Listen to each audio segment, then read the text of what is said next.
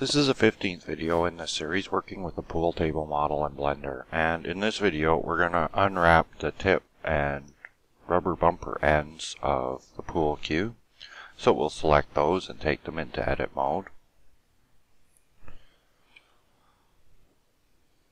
Select all, use the U key, unwrap, and that'll set the two ends into the image editor. And these could perhaps use a little bit of moving around, so we can select them. Use Control L and select one vertices to select the one. And move that up off of the edge, perhaps scale it up a little bit so it's not so small. Control L on this one. Scale it down a little bit so it's not so big. Rotate it around by 90. And grab it and place it in a little more reasonable place on this. And save the UV face layout. So scripts, save UV face layout, size 512, okay. And this one I'll call simply tip. And save that. So we'll save that. And now we have the two images for making our UV wraps. So let's exit out of that. Have a look in that folder. Here's the tip. And the cue is, here we go. This should be the right one. So we'll open that up. Hopefully. Oh, there it goes. Nice timing. Put that back in there. So we established that the top was the rubber bumper or the grip end of the cue. So I'm going to start off by setting up a little measuring line, and I'm just going to box select a region down around where the grip would be. And it's good to remember that the scale of this is a little weird.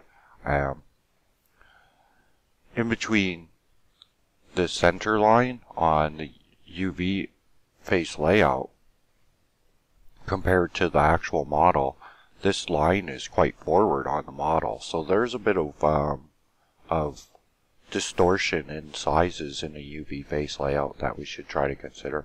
I'm just going to stroke this selection, and I'll do it with 1 pixel because it's a measuring line, and stroke that. And that's going to give me an idea for where my grip's going to be. I'm going to open my layers dialog, add a new layer. I'll use a fill type of white, okay. Blots out the image just like before, select all. Reduce the opacity of this layer so that I can see my measuring lines. And I'm going to use the stroke or the path tool to draw a pathway. And I'm just going to make a zigzag line going every second row here to that measuring line. Just zigzag across the image.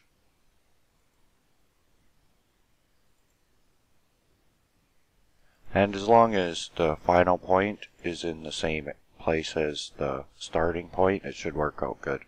So I'll do one more line here to complete that, and I'll stroke that path. So I'll go edit, stroke path. I'll use a line width of 3 pixels and stroke that. Use the bucket fill tool, fill with foreground color. And I'm going to need to change the threshold, otherwise I'm going to get some white squares around all the edges. And well, looking at that stroked path, everything didn't work out that great for that. And I'm actually going to need to come and fill that in a little bit. So I'm going to put a black dot, zoom in a bit. Make sure that closes that end up, but it's outside of my image, and that's good there. So I'll fill this in, and this is the white dot pattern, and I'm going to leave that the way that it is because I think that'll work out okay.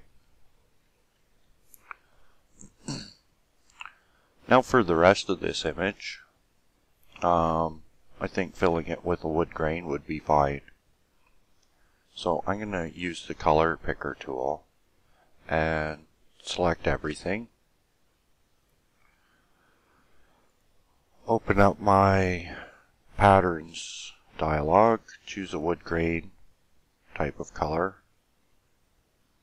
something a lot lighter than the previous wood grain I used, and just fill that in and save this.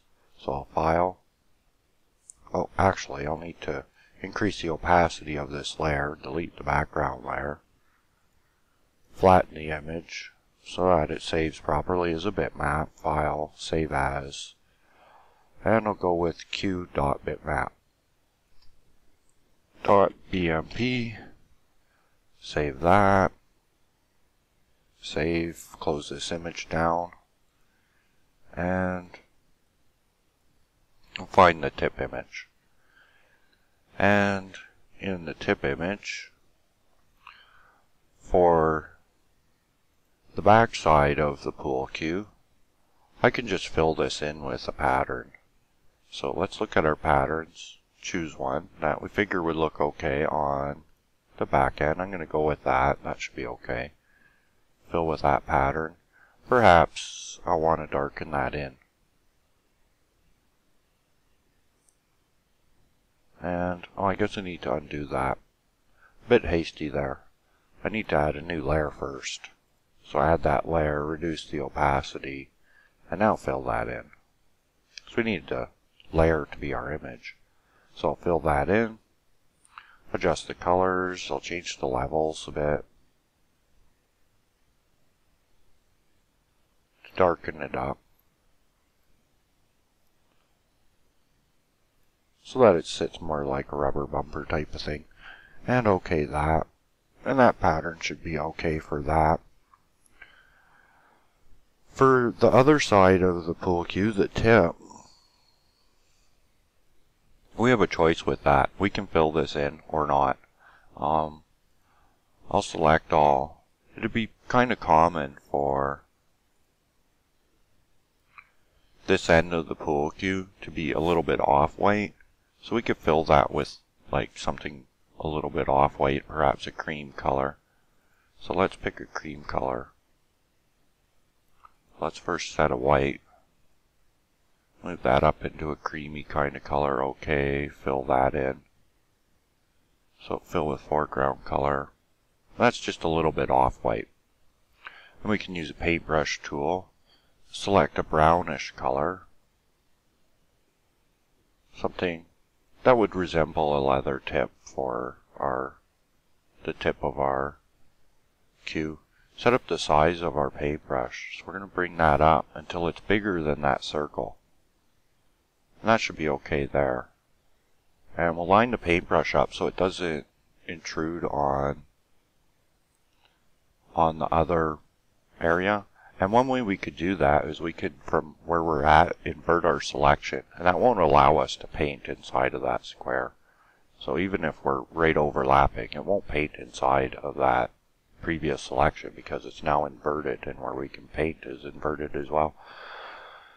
We'll set up a quick blue color for the color of the chalk. Okay, reduce the size of our paintbrush. Not by that much though. So that we can get a blue dot inside of that. And perhaps that was a bit small. So go up a bit. And that should work out okay anyways. So I'll save this, return the opacity, delete the background layer, flatten the image, file, save as, tip.bitmap, and save. And that's the two images. I'm running out of time for this video, so in the next video we'll look at these on the pool cue and finish up the pool cue. And until then, happy modeling.